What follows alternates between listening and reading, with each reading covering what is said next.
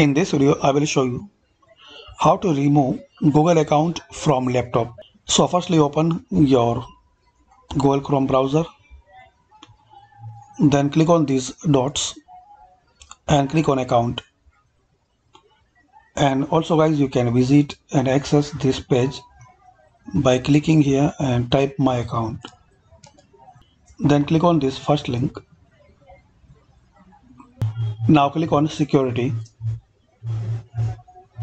Scroll down and you will see option your devices. You are currently signed into your Google account on these devices. Click on manage devices. So here you will see a list of devices like mobile phone, laptop and desktop. So to remove any laptop or mobile phone, click on manage detail, and here you will find option to remove. You will see three dot.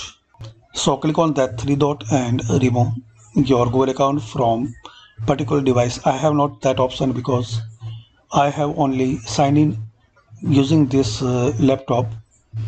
So in case if you connected your Google account with another account or devices, so you can sign out and you can remove your account from that particular device. In case if you want to remove your Google account from one single device, so click here and sign out.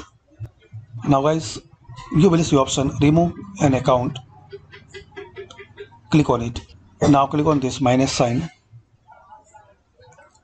and it will ask for permission, so click on yes, remove, and that's it. So like this guys, you can remove your Google account from laptop. Thanks for watching.